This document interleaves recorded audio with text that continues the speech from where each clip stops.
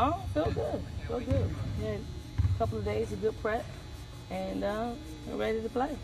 What was the message you were preaching just now? I heard a little bit of what you were stressing to the girls. Be yourself.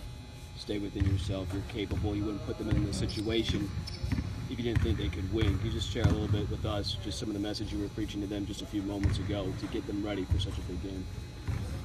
Just that they don't have to play perfect basketball. They don't have to play perfect. We got a good team that we're taking up there. I believe in them. I believe that we can win a basketball game. I just feel like we just need to stay in character. We need to stay organized. And we need to communicate because it's a tough environment. That's hard to hear. So the more that we're on the same page, the better organized we are, the better chance that we give ourselves.